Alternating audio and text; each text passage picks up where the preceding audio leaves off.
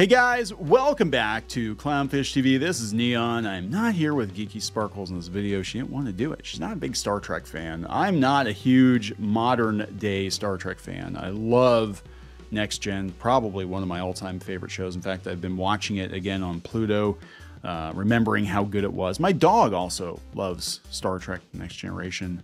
Vivi, he loves Jean-Luc Picard, Patrick Stewart. So anyway, we're going to talk about Star Trek because we're going to talk about William Shatner, and we're going to talk about how he is seemingly being cut out of Star Trek media, probably because he said that Gene Roddenberry would be rolling over in his grave a year or two ago. And, you know, some of the showrunners on the current shows, plural, they're not too happy with him right now. I'm sure this was probably intentional, considering that Kirk is the most iconic captain of all time. Even if they used Shatner, they could have represented Kirk with Chris Pine or something, or whoever the heck is playing him on Strange New Worlds, but they didn't do it, probably to snub Shatner. So let's talk about this. Before we get into it any further, please subscribe for more pop culture news, views, and rants, guys. Go out to Shop Clownfish, shopclownfish.com. Pick up a copy of Crimson Wren Volume 1 and previously on Clownfish TV, one or both. Both of these books are in stock, ready to ship. In fact, we're shipping out a couple dozen more today, orders today. So if you guys order within the next 6 days, you'll be getting them. You'll be getting your books. So please continue to support us. We're gonna make more books next year. We're already working on more books, more projects. So let's talk about this. Now, to understand this tweet, I think we have to go back a year or two ago to this.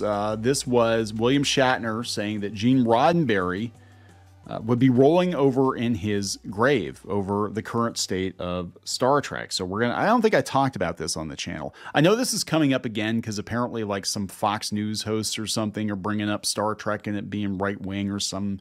That's not true. I don't believe that's true. But Gene Roddenberry was progressive for his day, but he's definitely not a modern year progressive, at least his politics. And the guy died in the early 90s. It was like 91, I think he died, 92. And, you know, he was a man of his time, right? He was progressive for his time, but he was still a man of his time. So at San Diego Comic-Con back in 2022, Star Trek dropped some big reveals, including the first looks at the returning cast for Picard Season 3, which I loved, and Lower Decks in Strange New Worlds. They did a crossover. I don't know if I agree with that, but okay, whatever. They also did a musical number, which I stopped watching Strange New Worlds after I knew they were doing a musical episode. I'm like, yeah, I'm out. I was watching it. I was about 5 or 6 episodes into the show, and I'm like, yeah, this isn't too bad. This, you know, it's kind of reminded me of Enterprise a little bit. It's not too bad. And then I was like, no, I'm not sticking it out because I'm not watching a musical episode.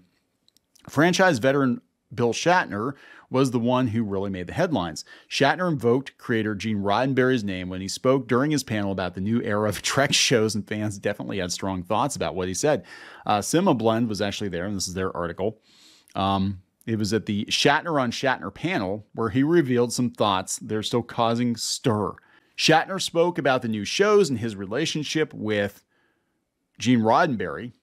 He said that essentially he would not be pleased with the new shows. I got to know Gene Roddenberry in 3 years fairly well. He'd be turning in his grave at some of this stuff.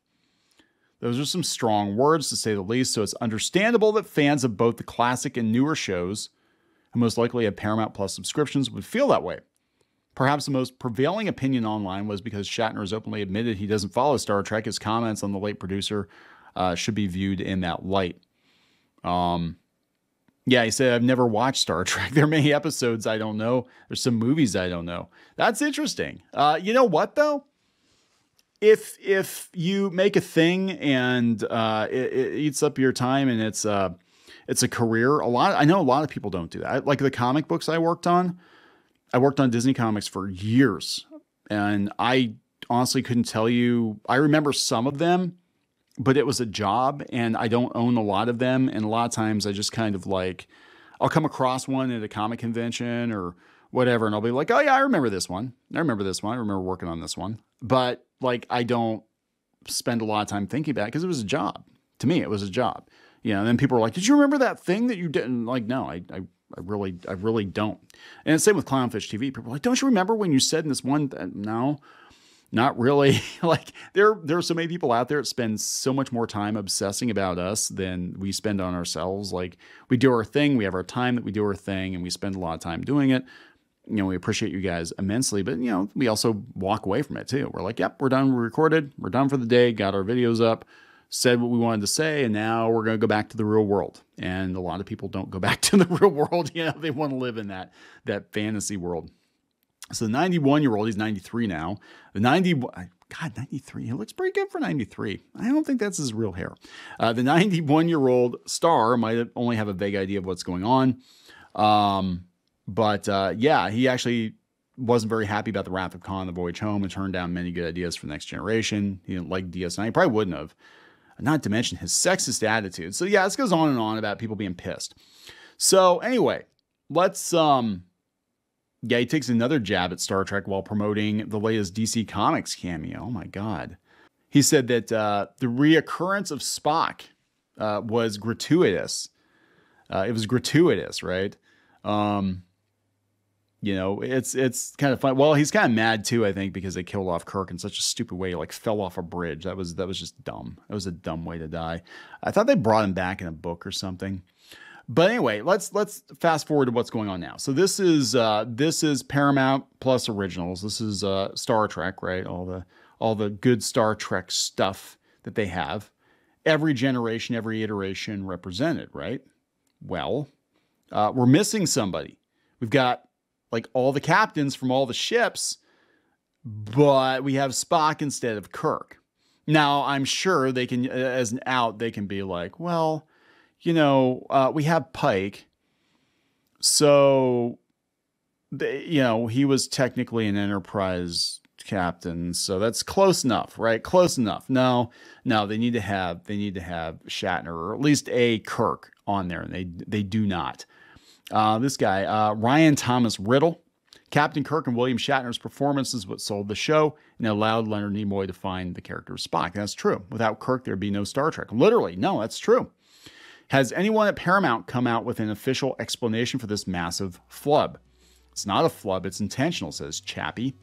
I mean it that way. Yeah, it's true. A flub infers a mistake. This was and continues to be intentional and deliberate. New Trek isn't worth the bits it's magnetized to. Wow. I think you meant implies mistake, but yes, I've come to see via several replies it's intentional. Yeah, so I think there's a bit of a feud going on. So Shatner replies, he says, it's not the first time. It's been going on for years. It makes no difference to me that a group who think they are enlightened, or whatever they think they are, obviously feels threatened by the Kirk character.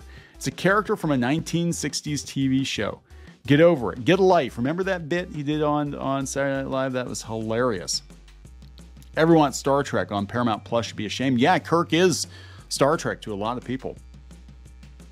There's Elvick. No matter how they edit promotional material, you'll always be the foundation the success of Star Trek was built on. That's true. Yeah, this is, yeah, there you go. This is what it should be right there. Everybody else came after Kirk. But that's funny. He's just like, yeah, they've been doing it for years. And they're probably going to try to like, this is probably why they're retconning Kirk. This is probably why they keep, recasting Kirk. They're like, yeah, we know Kirk is popular, but we don't like Bill Shatner very much. So we're going to, just try to erase him. And we find out that it's George Takei that's behind all of it. No, I don't know. I don't know what's going on. But there we go, guys. Another example of William Shatner taking a shot at Star Trek across the bow. Going to wrap it up. Please subscribe for more pop culture news, views, and rants, and we'll talk later.